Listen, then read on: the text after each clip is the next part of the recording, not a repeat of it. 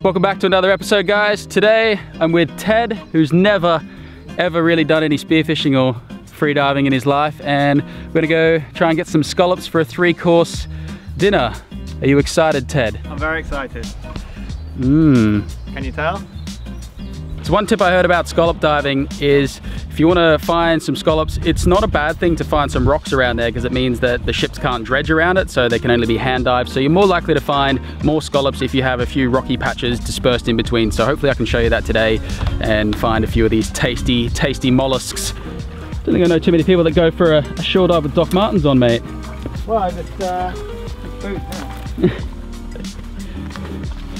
Only a 7mm wetsuit this time. This is the thinnest wetsuit I've worn in about 6 months. This is gonna feel very liberating.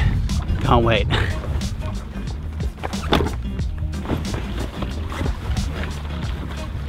Diver dog stopper float. This thing is absolutely awesome. It's like a little surfboard. You can pump it up through here. There's a valve on there with a bike pump, and super cool float. Really stable. Doesn't need a counterweight for the flag because it's nice and flat, really visible, and it planes really well behind big halibut, as you can see in this video here. If you haven't seen, I mean, who hasn't seen that video? Everybody's seen that video. Look at this thing! I told Ted to bring a mask, and he has gone full Barry Paxman style on this. Oh, have a go with the size of this thing. Oh well, it'll do. I often forget that getting into a spearfishing wetsuit for someone that has never done it before can be a pretty intimidating prospect. Yeah, so that's your weight vest. So if you get into any trouble at all, you just... and then, pop it like it's hot. Yeah, and just get out of it, basically. Yeah. All right. It looks like it's fogging up already. Yeah. Hold on. Take 2. Oh, look at that. There's Salt water in your lenses is not good though. Contact lenses. Doesn't look like it's fogging up as much as it was. Look at that mask. That is just the funniest thing I've seen all day. I quite like it. All right, get your gloves on, fins, and let's rock. You feeling all right? Yeah. Sorry not to break my ankle. Right. So you can float a little bit because you're in a suit. Unfortunately for Ted, my spare set of fins have a foot pocket that's designed for a 1.5mm sock. Consequently, they were a little tight on his foot.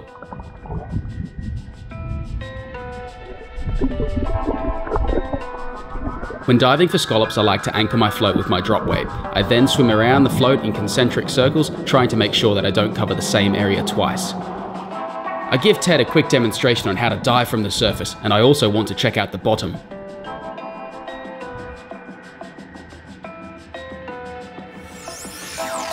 That right there, ladies and gentlemen, is a scallop. Ted had an absolute red-hot go at diving, but unfortunately that massive barley mask of his kept filling up with water every time he went to equalize by pinching his nose. So it was up to me to go get the rest of dinner. You see some water? I can see it full of water.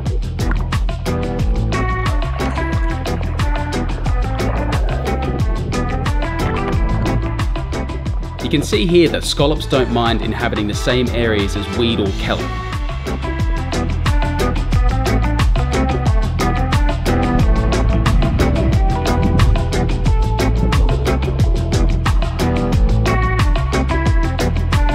I find it much easier to spot the scallops when I'm right down on the bottom.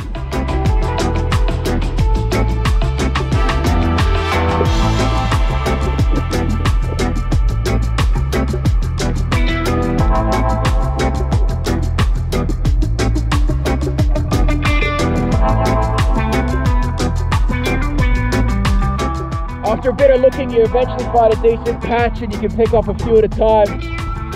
Certainly speeds the process up a bit for dinner.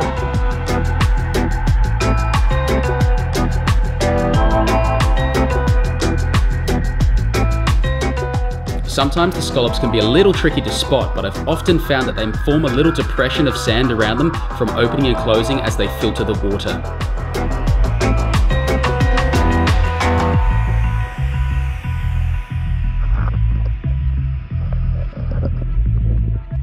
Well, I was grabbing a scallop, I saw this place just sitting there, so I got my knife out. Gave it another shank up rod like I did in Durbank the other day. This knife fishing's turning into a bit of a thing. Woohoo! Shanked him up, mate.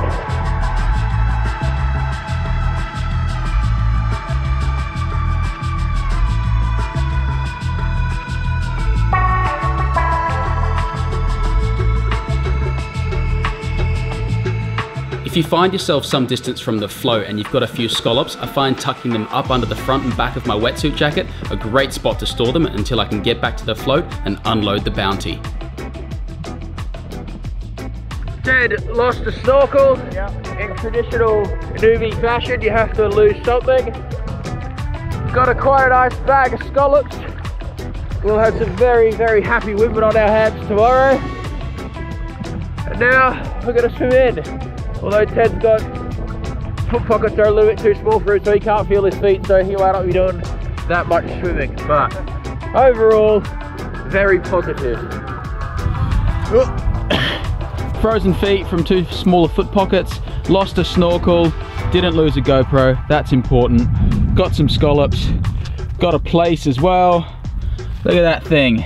This knife fishing's becoming a bit of a, well, I don't know, it's just happened twice, so I don't know what that means, but it's happened. We're gonna have some very, very happy ladies on our hands, I suspect. Well, that's the scallop collecting part. Get out of these wetsuits, that'll be funny watching him get out of this wetsuit. So first tip, take off your weight vest as well. Oh yeah. Second tip, hood on. You have to have your hood on. Hood on? On, otherwise it strangles you around the neck. That's a tip for young players there. Put your hood on, it makes it way easier to get your suit off. I also forget that getting out of the wetsuit can be just as intimidating as getting into the wetsuit. Sunday afternoon has arrived. I'm back here in the kitchen. I'm going to be cooking these scallops 3 different ways tonight. And the first step to cooking any of those dishes is to get the scallop meat out of the shell. And I'll show you how to shuck this scallop very quickly, very easily, nothing to be afraid of. Super simple. Shucking a scallop is really quite easy. You just take the knife in under here and then remove it from the top flat part of the shell. As you can see here, there's a flat side and a round side. You want to go up the flat side, it'll pop open, a few little cuts, and then you can remove the meat and the roe in one go. So if you get it up under here, from the top, opens up, there's the top part, you can get rid of that. Now you've got this part of the scallop left, a cut down there, and then a little bit under there, and you can pull it out and take off these scrappy bits here. After a little bit of a rinse, there's your clean scallop with the roe attached. Apparently you're not supposed to deep fry the roe because it explodes, so I will be removing that for the ones that I deep fry for the first course. Here's our pile of tasty deliciousness. Oh, can't wait to cook all this. Are you excited? I'm super pumped to get stuck into our scallops. Shucking's all done, got all the scallop meat out, got some of the roe for the spaghetti later on. First course, we're going to use these smaller scallops and crumb them with panko crumbs. That involves dipping flour, egg, crumbs, deep fried in oil with a Koopy lime mayo. Yeah.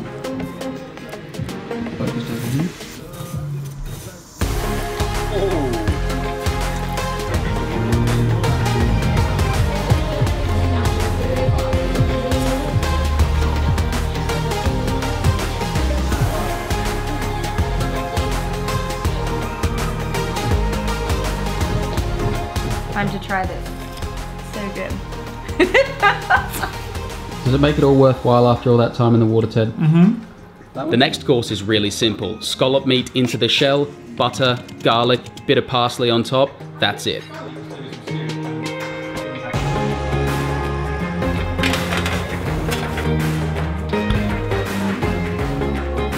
Nothing like scallops and champagne. Salut. Salut!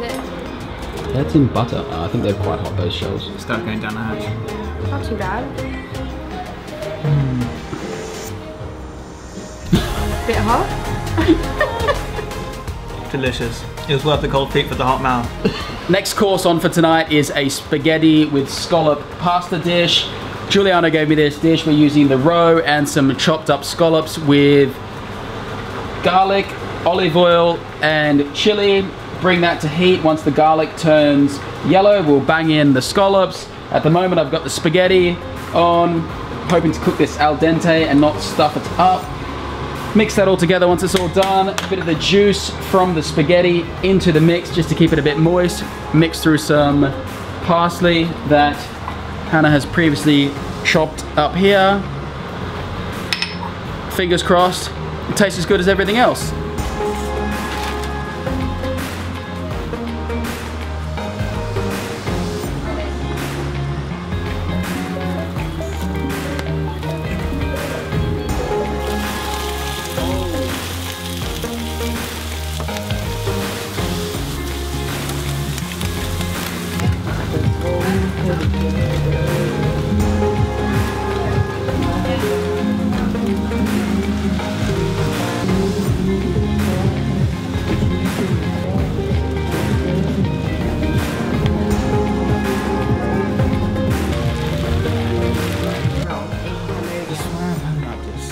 Here we go. Ooh. Looks alright. It's alright. Yeah. Thank you so much. It's ready out. A bit right.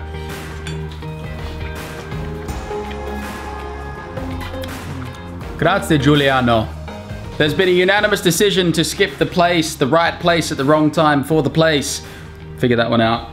Gonna enjoy this Hungarian dessert wine and the pie that Ted and Victoria made. If you want a good night out, food, friends, family, and a little bit of wine tends to help.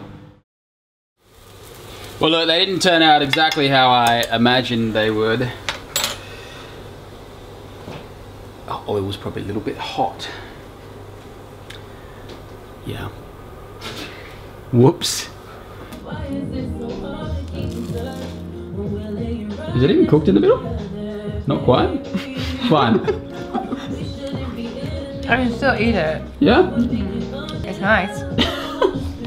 Well, this is the worst I've ever done on cooking. Holy crap, we're gonna have to redo this segment.